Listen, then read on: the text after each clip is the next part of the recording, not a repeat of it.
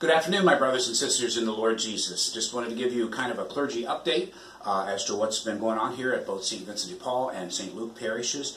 First, I'm very pleased to report that both parishes are over goal for this year's Bishop's Annual Appeal. And so I want to encourage those that have not yet made a pledge to please consider doing so.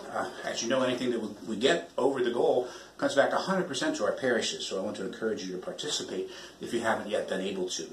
The figures are, the goal for St. Vincent's was $65,000, and our total pledges to date are at $84,300. So that's great. We'd like to see that momentum continue. At St. Luke, the goal is $28,200, and we have pledged currently $32,200. So again, this is a great way to help. We're obviously helping the diocese by participating in the appeal, but now we can also help our parishes by getting some overage of those goals. So again, I want to thank those who have already contributed. Thank you for your generosity, and encourage those that haven't yet had the opportunity to please participate and fill out a pledge card as soon as you can. Just a couple of things going on in both places. At St. Vincent de Paul, we're working very hard to reopen the school. Our open date is August the 24th, and we do want to be fully reopened. We have all kinds of safety protocols in place that we will follow, just like we do for attending church. And we want to certainly promote a good academic learning environment, but also we want to do it as safely as we possibly can. Pardon the doorbell. And then at St. Luke, I announced this past weekend that we are not able at this time, after consulting with Bishop Brennan, that we're not going to celebrate the 200th anniversary of the parish at this time. We're just postponing it. We're not canceling it.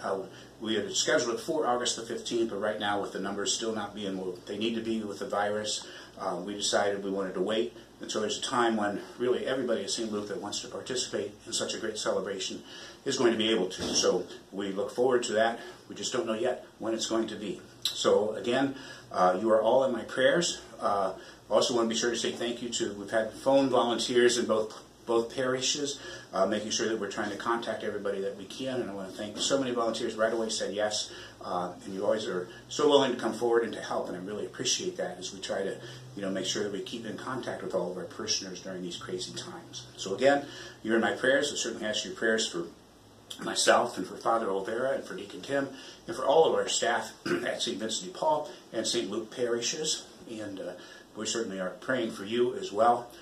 So I want to say thank you for all that you're doing. Let's keep it going, and may God bless you. Thank you very much.